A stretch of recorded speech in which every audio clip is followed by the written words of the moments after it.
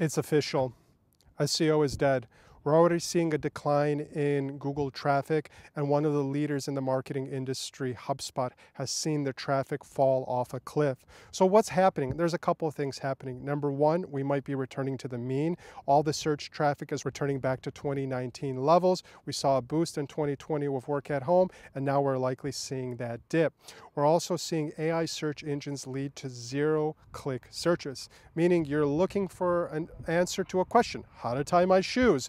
It's going to deliver that result and give you a source of that website, but nobody's going to click through to go to that website. We're seeing tons of websites already getting ChatGPT traffic, and this is how you can capture the new GEO traffic, optimizing for AI search engines. What else has happened in Google in 2025? Gartner is predicting that in the next 12 months, Google's traffic share is going to fall by 25%. Double digit. We're talking about tens of billions, if not hundreds of billions of dollars in retraction from Google. This is likely also happening because users are on TikTok and they're searching. They're going from TikTok search to user-generated content to website. They're skipping the middleman. There's no more utility for Google to exist in this world besides helping you connect with their extensive products such as Maps, Google Sheets, and all these things that help us in our day-to-day life, but their search is becoming repetitive in the sense that it's not giving you the answers that you need,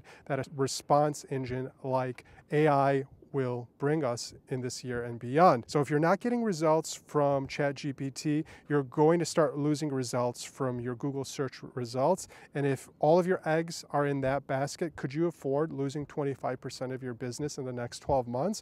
You should start looking at other options and get prepared, because this is coming. We're seeing a decline in our traffic. Some of our clients are seeing a decline in our traffic. And the only silver lining is we're seeing an increase in AI search traffic. Google 26 years ago was a tiny piece of the internet in a garage, but the GPTs of the world are well capitalized, well financed, and they have hundreds of billions of dollars in this AI's arms race. Don't get caught in the middle. Brace yourself, because we're coming into the new golden age of AI search.